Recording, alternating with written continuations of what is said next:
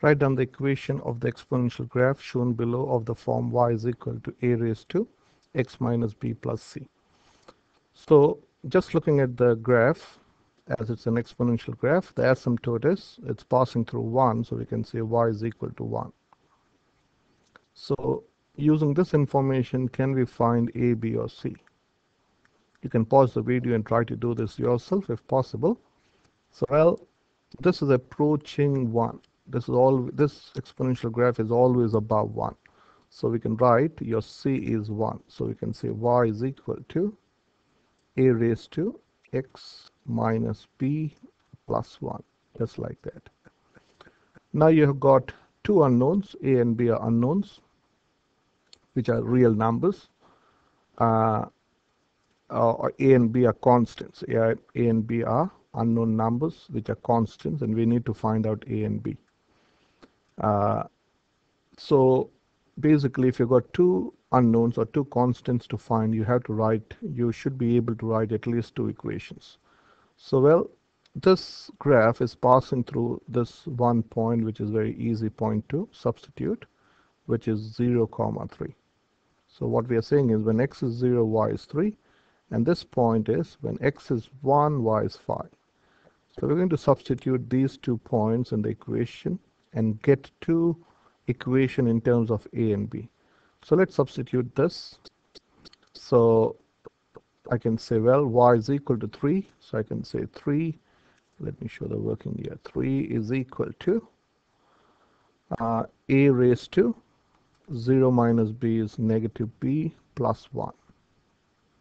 So taking away 1 from both sides. So if you take away 1 from this side, you can take away 1 from this side. So this becomes 2 is equal to a raised to negative b.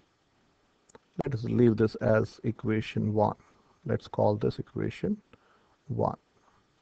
Now if you substitute this value, so this coordinate, when x is 1, y is 5. So well, we can say 5 is equal to a raised to 1 minus b plus 1. Now taking away 1 from both sides, if you take away 1 from this side, you have to take away 1 from this side. So we can say 4 is equal to a raised to 1 minus b. Okay, again, you can pause this video and try to think what can we do with these two equations to get a and b. Well, I'm going to divide 2 by 1. So let's divide like this. If I go a raised to 1 minus b divided by a raised to negative b would be equal to, looking at equation 2, what is a raised to 1 minus b? Well, that is 4, and this is 2. So 4 divided by 2 is 2.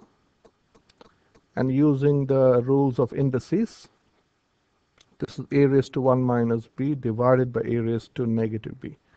So using the rule of indices, I can say, well, that is equal to a raised to 1 minus b, 1 minus b. Let me write this again, a raised to negative b. So using the rules of indices, this is a raised to 1 minus b, take away negative b, is equal to 2.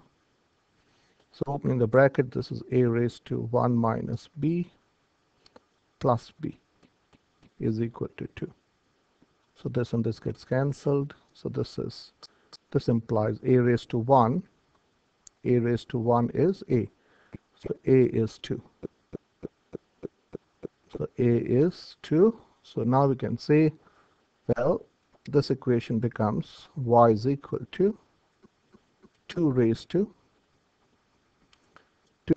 to x minus b plus 1. So now we have to figure out b. For that, again, we can substitute this value, this back in this equation. So well, 3 is equal to 2 raised to, what is this?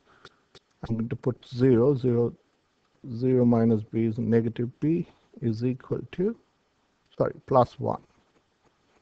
Plus 1. So taking away 1 from both sides, you can say 2 is equal to 2 raised to negative b. And this is 2 raised to 1. So comparing both sides, what does this imply?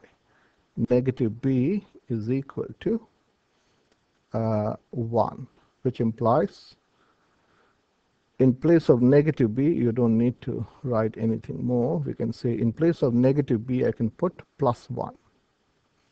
Okay, negative b is plus 1. So the equation of this exponential graph is y is equal to 2 raised to, in place of negative b, you can put plus 1. So this is x plus 1 plus 1. So let's confirm this on a calculator.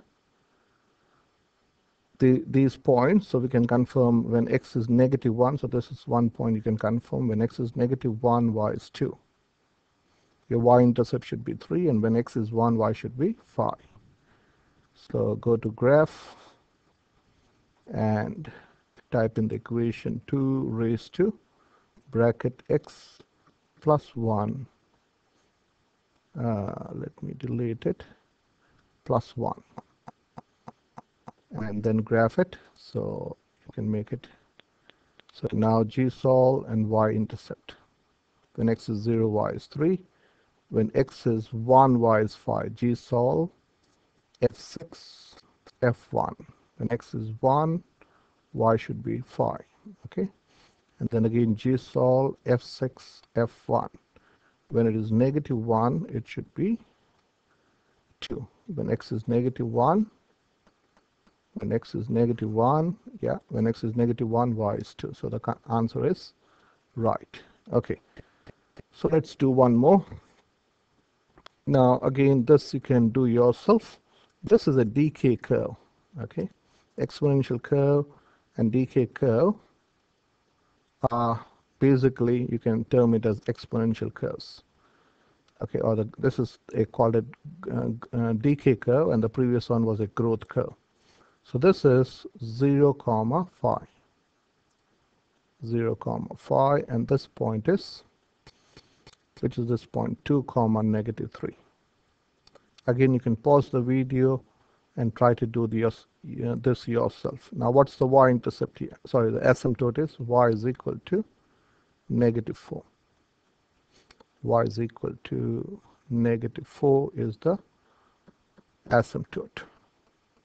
So you can write the equation y is equal to a raised to x minus b minus 4. So I'll do this faster so I can put this point, so that is phi is equal to a raised to negative b take away 4. Now to undo this negative 4, I have to add 4 to both sides. So if you add 4 to both sides, you can say 9 is equal to a raised to negative b. So this is equation 1. And now I can put 2. When x is 2, y is negative 3. So this is negative 3 is equal to a raised to 2 minus b take away 4. Or minus 4. Adding 4 to both sides, you can say 1 is equal to a raised to 2 minus b. This is equation 2.